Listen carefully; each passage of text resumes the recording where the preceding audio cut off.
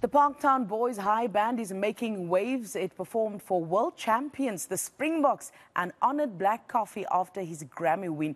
On Wednesday, it's hosting a fundraising picnic in the park concert at the Old Parks in Randburg. And the band is here. And talking to me is Master in Charge, Arista Wiessener, and Captain Phumudzo Madula. Thank you for joining us this morning and bringing the rhythm to the studio. You guys are sounding so good. Arista, let's perhaps start with you. What goes into creating sounds like this? How many hours do you rehearse? What goes into it? Sure, these boys spend endless afternoons, endless Saturdays and Sundays at school rehearsing, putting in so much time and effort for the music to sound as great as they do. Now, these boys really have a lot of dedication.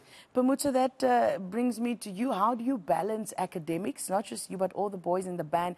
How do you balance your academics and then all this rehearsal that needs to go into it? I think it's all just a thing of time management. So one thing at Parktown, before you enter, they always teach you about time management so that you can manage your set activity and your academics, so there's no imbalance, if that makes sense. Yeah. You're talking about learning time management from the band. Besides good music and how to master your instrument, what other principles do you learn from being part of this band? I think it's respect and discipline. They play a big role in the band room.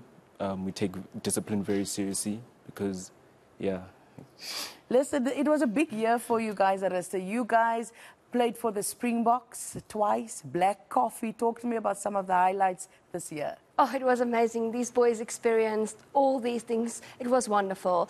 It was stuff they've never experienced before, playing for world champions. It was such an honor. No, these boys also learned a lot through all of these challenges. No, it was amazing.